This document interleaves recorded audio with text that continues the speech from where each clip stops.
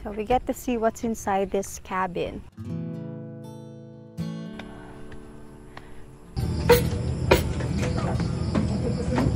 Naghahanap ka ba ng cafe with an exclusive vibe at may breathtaking view dito sa Bulacan?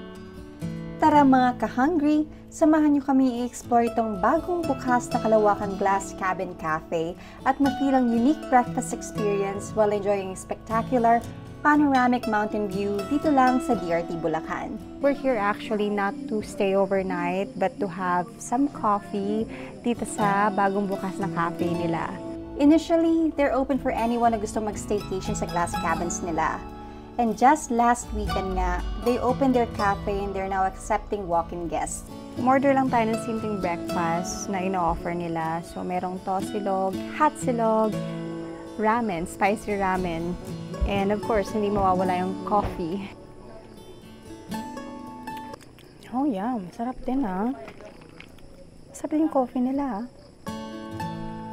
Bagong luto, painit yung ramen, masarap yung mga kape. Very simple breakfast lang talaga yung offer nila dito. But what makes it special is yung experience mo habang kumakain ka ng almusal, tapos ini-enjoy mo yung view ng mountain na nakatapat sa'yo. So, very tahimik, countryside vibes, tapos nasa taas kayo ng bundok. Meron din silang common bathroom dito para sa mga walking na customers nila.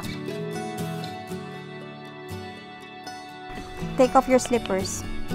Ito agad yung bedroom, double bed, may AC, and then may toiletries. Meron silang private patio here. Exclusive na mountain view.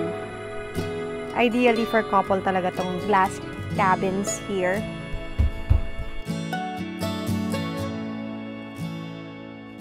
Everything you see around the place is an eye candy. Lahat sila mapapait. Pag-park pa lang namin, in-assist na kami. For rates and bookings ng glass cabins nila, feel free to message their Facebook page. Hindi din sila mahirap hanapin. They're just along the road ng Barangay Kalawakan, dito lang sa DRT Bulacan. They're open daily from 6 AM till 6 PM. Stay hungry!